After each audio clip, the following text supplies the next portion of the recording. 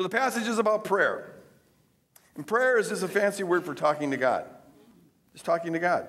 There's nothing particularly religious about it. You don't have to use any kind of special language. I don't know where that comes from, but it doesn't come from the Bible. They talk to God the way they talk to everyone else in the Bible. Religion got a hold of it, and we start going thee and thou and thither and whither and hither and bither and of thee in the clouds beseech thee of thy bounty and all that stuff. As a kid, it's so confusing. We used to pray, bless us, O Lord, for these thy gifts, which we are about to receive from thy bounty through Christ our Lord. And I didn't know what the word bounty means. But I did go, my dad took me to see Mutiny on the Bounty. So I thought the bounty was a ship. So God has a ship up there. He's going to bless us out of this ship or something. I don't know. I was a confused little kid. Mixed up little theologian. Some people think you have to use a special religious posture or a special religious voice. Oh, God. Baby sees thee today.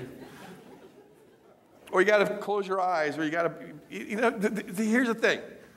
I mean, if that works for you, fine. I'm not going to go after that. But when you have a special posture, special language, special voice, special anything, it takes it out of the realm of the ordinary. And so it feels unreal. And the whole job of the kingdom is to make our relationship with God our ordinary, to intersperse it with everything else we do.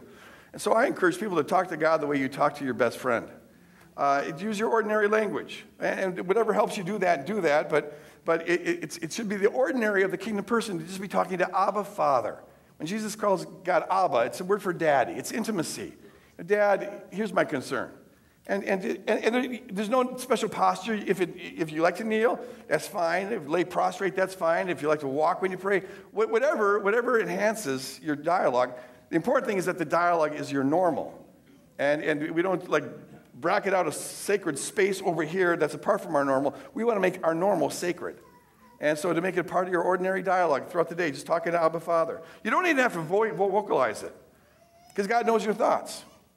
Though I find that vocalizing it helps make it real, because I don't normally communicate just by thinking it. Can you read my mind? No. You vocalize it, and so it helps. For me, it helps make it concrete and real when I vocalize it, though there are occasions where vocalizing it may be inappropriate. If you're sitting at a baseball game all of a sudden and start praying, or you don't want to draw attention to yourself that way.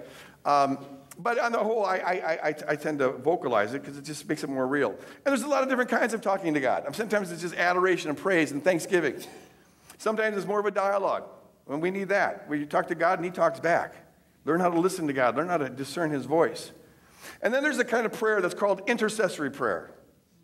And here is where you are talking to God about a situation that needs changing.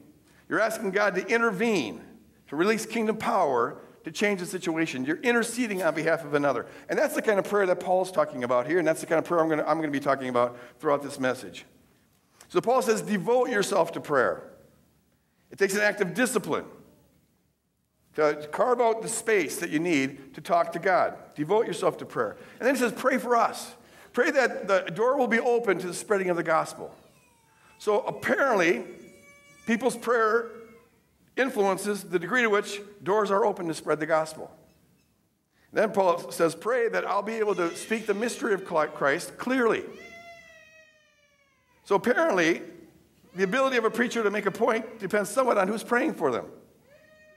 So if my sermons suck, it's your fault. I'm just saying.